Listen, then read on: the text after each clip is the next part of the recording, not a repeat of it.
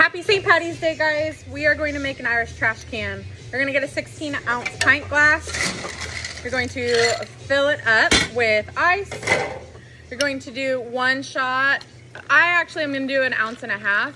So 1.5 shots of Long Island mix. Make sure it's the mix. This is what we're priced for. Then we're gonna do 1/2 shot of Blue Sea. Perfect. You're gonna open an entire Red Bull. And you're gonna just dump it on the top. Make sure your glass has a black straw. This is the best way to do it for your 16 ounce.